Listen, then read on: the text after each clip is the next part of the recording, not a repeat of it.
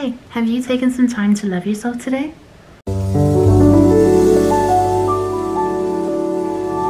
Oh, hi, thanks for checking in. I'm still a piece of garbage. Hi. Welcome back to my channel. Today I'm going to get deep with you guys.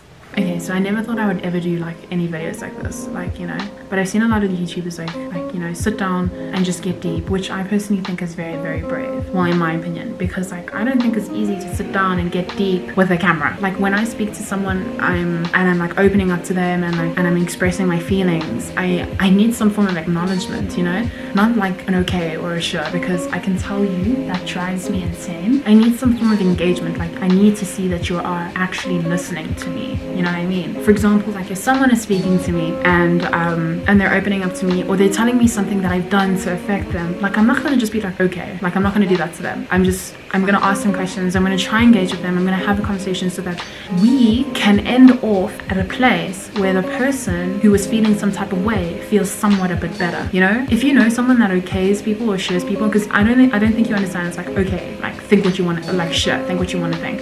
If you know someone who does that, dude, I give you permission to slap them. Like slap them back into their mother's womb so that when they are reborn, they're born with manners. Because it's always those people that are like, I care about you, who actually pull some type of shit like that. They'll be like, okay, and make you feel like complete crap for opening up to them in the first place. Like it's just not okay. I can't remember why I went off on this tangent. Oh, it was why I don't get deep. Like I don't get deep on cameras, because like when I get deep on camera, I'm just speaking to a camera. Like what I'm seeing right now, I'm seeing a camera, and it just makes me feel weird. It makes me feel like no one's really acknowledging what I'm saying, so I feel like I'm just whiling for no reason. But alas, I'm trying to grow, so yeah. So I'm not too sure about you guys, but my lockdown experience has been a wave of emotions. Like it started off great, and then it just turned into, I don't even know what it turned into. And I was stressed all the time, I was tense all the time, like I was emotional all the time. There's so much going on everywhere. But the three main factors were uni, work, and my relationship. And when the semester ended, I was just like, I need a break from all of this. I hit up my dad, was like, please fly me home. He flew me back to Joburg, and I genuinely slept in peace, because I didn't have to worry about uni, I didn't have to worry about work, and it was good. The only problem was the break that I needed from my relationship was non-existent, because I was still holding on to that. And then I realized why I was doing that, and it was because I fear being alone, which doesn't make sense because I'm living in a household with my parents and my sister and my dogs and my cats. But essentially that's not the same thing. I fear being alone emotionally, you know, like I fear not having that intimacy, and like I know I'm being so, like being far away from him, that's already like space, but that's not the chat, you know what I mean? I know a lot of people feel the same way. I wouldn't be making this video if there's so much noise and I can't film. Anyways, I wouldn't be making this video if like this wasn't a rational feeling.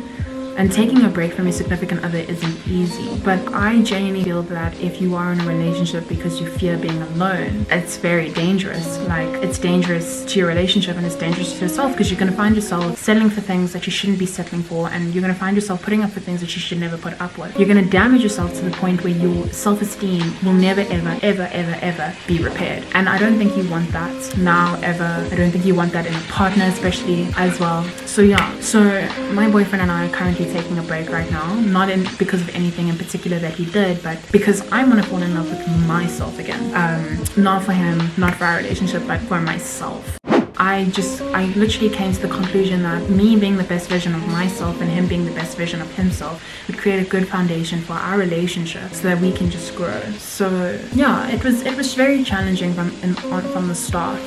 I think I found some things that helped me get through this time, and that's what this video is about. So grab a bottle of water, subscribe if you're new, and let's get into this video. So what is self-love? Defined, it's having regard for one's well-being and happiness. So you having regard for your own well-being and your own happiness. And what is a self-love ritual? Sorry, I just have to read this part because I just thought this was just amazing. It's little acts of love we can do to help turn our attention to our needs, help ground and center us, and at best help us to go inward and calm the noise of life. That was very beautiful.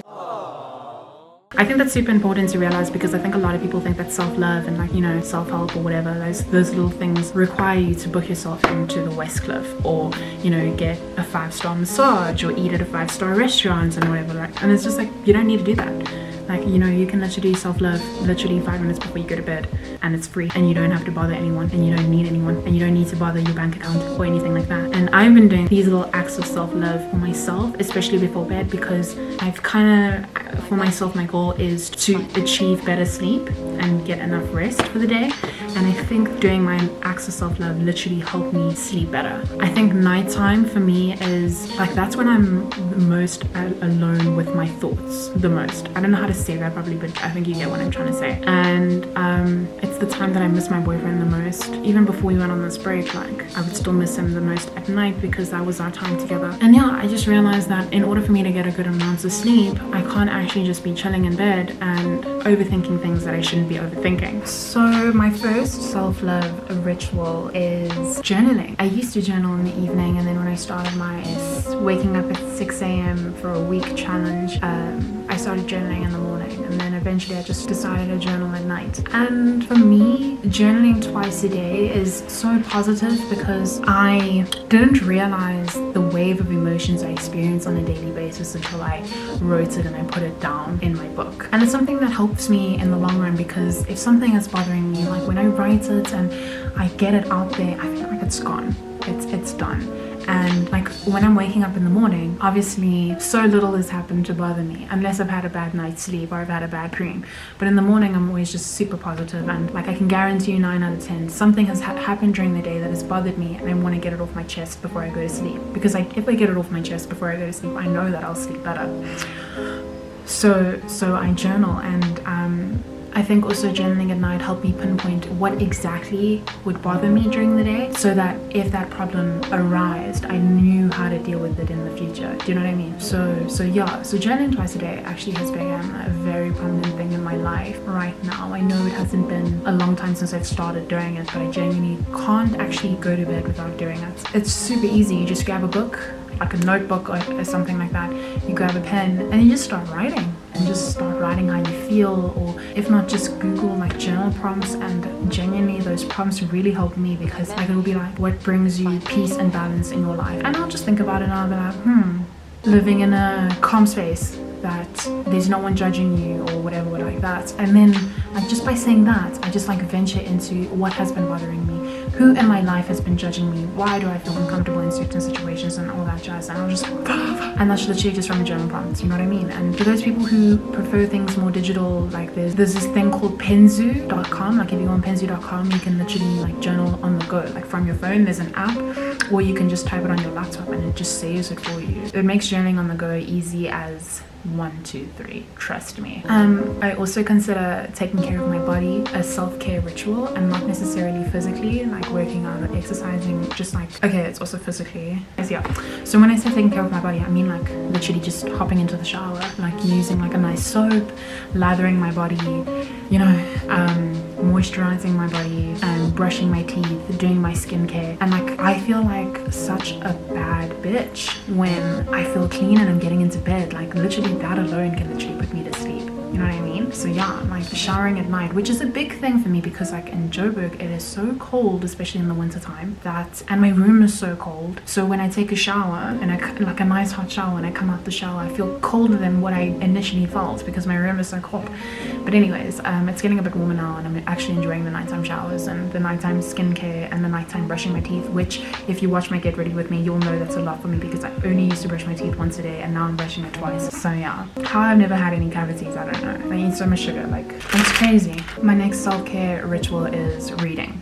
So before I go into like why it's helped me, this is the book that I'm reading. It's called Bear by Jackie Pamotse. Is it Pamotse? Pamotse? Bear. Super good, super great. I recommend that you read it. It's like 200 pages and it's a very good read. It's a very good read. It's easy but not that easy. It's not like it's easy but uncomfortable to read, but you want to read it. That's the thing. So for me, reading before bed used to be something I used to do when I was younger, and now like with Netflix and like Showmax and all that jazz, I have such a bad habit of just using television shows to fall asleep, which is so bad because I know I'm gonna wake up, because I'm gonna fall asleep to it, and I'm gonna wake up in the middle of the night because a TV show is running in the background. So this is my last one. I want to save this bit so when I can appreciate it. Yeah, so reading myself to sleep is really good, and I joined this book club created by the Bliss Bean. For those who watch the Bliss Bean on YouTube, you'll know what I'm talking about. But she created this like Facebook book club, which I'm super excited that I joined, and I got approved to join, which is great. They're not reading this book. Now they're reading Elsewhere by this lady named Rosita something, and it's about like her traveling. It's kind of like, I don't know, when I looked at it I thought about Eat, Pray, Love, which I'm gonna read next, but I just wanted to read this, and it's so nice being able to like hitting 10 o'clock at night and switching off all your like digitals and all that jazz and just having a book and going to bed. I'm not gonna lie, I cried yesterday when I read a chapter from this book because I was just like, I don't understand where men get off thinking they can treat women the way that they do. That's so frustrating. But yeah, reading is a very dear self-care ritual that I've started to really enjoy, and it's something that I'm actually going to take with me throughout. I think reading myself to bed is great, and I think that it would also help me achieve my reading goal for the year. I said that I wanted to read 52 books. How many books have I read this year that aren't prescribed? 3. 4 including this one. So maybe I'm not gonna reach my reading goal, but you never know. I've got like half the year to go. I've started reading this book yesterday. No, 2 days ago. I started reading it then and I'm almost done now. So if I'm feeling extremely bothered and journaling and taking a shower hasn't relieved any of my tension or how I feel, I just meditate. There's actually something special and unique about meditating and meditation itself. It's just like, it's very weird. It's like you're just sitting there and you are one with your breathing. And for me, concentrating on my breathing makes me feel like I'm like exhaling all my problems, you know? It's actually magnificent. So clicking, like going onto YouTube and like searching a guided meditation, or I know some people like using the app Headspace. I wish this video was sponsored by Headspace, because then I would go in and all about Headspace, because Headspace is amazing, but they haven't sponsored me, so I'm not going to give them free advertisement, even though this is not really advertisement at all, because there's like one person watching this. It's also, meditation is also good for manifestation. If you're not even that bothered throughout the day and you feel like meditating because you want to get your manifestations across to the universe, yes, I'm that bitch. Yeah, you go click a guided meditation for manifesting, I don't know, wealth or health or prosperity, love, you know, commitment or something like that, and like, you know, you just sit there, plug yourself in, as Miss Hosking would say in English, and just listen to it and be in tune with yourself and your thoughts. Yeah.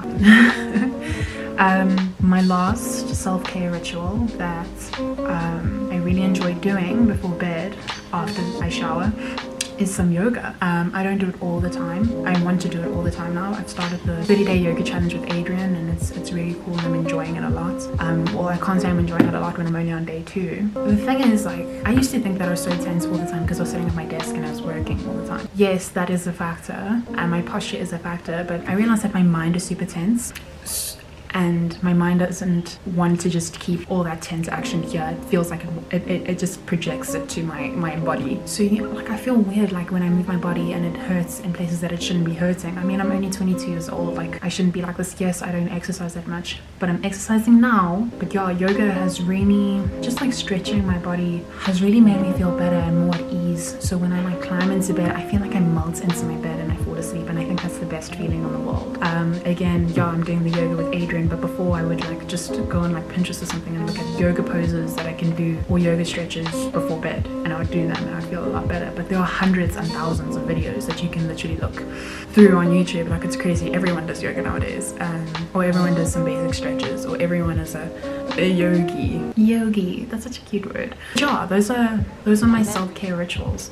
There are so many that other people do. There's some people like cooking for themselves, some people like cleaning, like anything that you do that brings you joy and peace to yourself, you're more than welcome to do. The ones that I mentioned are just the ones that resonate with me the most. I recommend that you give them a try, and also you don't need to be going through something deep to treat yourself with love. You don't need to be going through heartbreak or hardship just to treat yourself with love. Self-love does not make you selfish. Self-love does not make you a narcissist. Anyway, if you've made it this far, thank you so much. Please like. If you haven't subscribed, please subscribe and join the family. We are small, but I love it a lot, but it would be nice if you joined and helped me grow. Anyways, be kind to yourself, and I'm sending you so much love.